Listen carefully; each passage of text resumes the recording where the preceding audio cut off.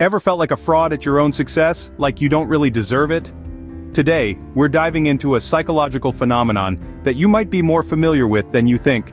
It's called imposter syndrome, and it's this sneaky little gremlin that whispers in your ear, telling you that all your accomplishments are down to luck, rather than your own ability or competence. Imposter syndrome is not picky. It doesn't care who you are or where you come from, it affects people from all walks of life. It's that constant doubting voice, undermining your achievements, making you feel like a fraud just waiting to be found out. It's the echo in your mind that insists your success is a fluke, a stroke of good fortune and nothing more. Imposter syndrome can be a silent success thief, but understanding it is the first step towards overcoming it. So let's dive in and unmask the imposter within. Imposter syndrome isn't a one-size-fits-all. It has various forms and manifests differently in each person. Now let's delve into the many faces of imposter syndrome. First off, we have the perfectionists.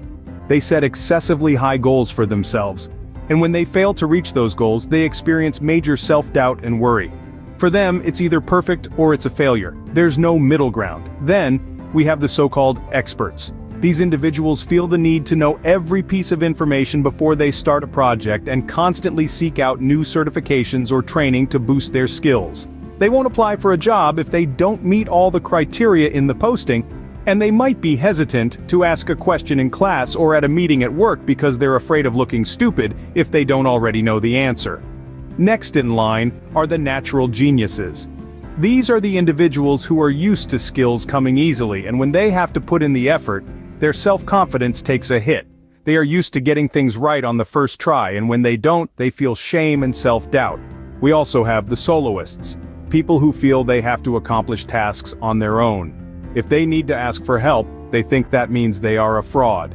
They're the classic lone wolves, and they find it very hard to work within a team. Lastly, there are the supermen and superwomen. They push themselves to work harder than those around them to prove that they're not imposters.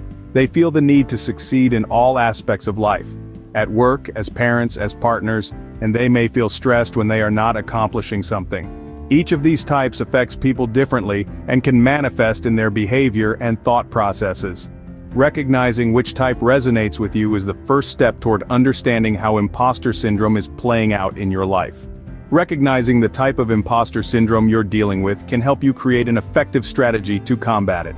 But why should we care about imposter syndrome? What harm can it really do? Well, the answer to these questions might surprise you. Imposter syndrome is not a harmless quirk. It's a psychological pattern that can have profound impacts on several aspects of our lives. Let's start with mental health. Imposter syndrome adds an unnecessary layer of stress and anxiety to our daily lives. It's like carrying a heavy backpack filled with doubts and fears everywhere we go. This constant self-doubt can lead to burnout, as we may find ourselves overworking to prove our worth, even when no one is questioning it. Moreover, the stress and anxiety caused by imposter syndrome can also lead to low self-esteem. If we're always questioning our accomplishments, it becomes increasingly difficult to feel good about ourselves. We're stuck in a loop, feeling like we're not good enough, no matter how much we achieve. This can be detrimental to our overall happiness and well-being. Imposter syndrome doesn't only impact us on an individual level, but also affects our relationships. If we're constantly doubting our worth, it can cause tension and misunderstanding with our loved ones. We may push people away out of fear of being found out, or we might undervalue the love and appreciation they show us because we don't believe we deserve it. In terms of our career growth, imposter syndrome can be a significant obstacle. It can prevent us from taking on new challenges or pursuing higher roles because we believe we're not capable, even when we're more than qualified. It can make us hesitant to voice our ideas or opinions, hindering our professional development. So why should we care about imposter syndrome? Because it can rob us of our peace of mind, the quality of our relationships, and the progress in our careers. It's not just about the fear of being a fraud, it's about the impact of that fear on our lives. Imposter syndrome can rob you of the joy and fulfillment that comes with success. It's a battle worth fighting.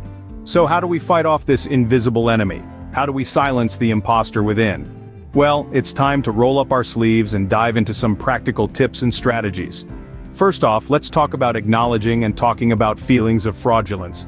It's like that old saying, the first step towards solving a problem is recognizing there is one. It might feel uncomfortable at first, but opening up about your insecurities can be incredibly liberating. Next, let's talk about failure and mistake-making. It's easy to view these as signs of incompetence, but they're actually crucial stepping stones on the path to success. So, develop a healthy response to failure. Instead of beating yourself up, ask, what can I learn from this? Turn each setback into a setup for a comeback. Now let's move on to visualizing success. Picture yourself achieving your goals. Feel the thrill of accomplishment. This mental exercise not only boosts your confidence, but also trains your brain to recognize the possibilities of success.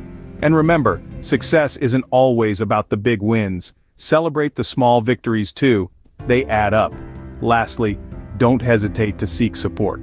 Reach out to mentors and therapists, or even friends and family who understand what you're going through. They can provide invaluable perspective and advice. Overcoming imposter syndrome isn't a one-day affair. It's a journey. And like any journey, it has its ups and downs. It might feel like you're climbing a mountain, but every step you take is a step towards the summit. A step towards embracing your success. Remember, it's okay to feel unsure sometimes.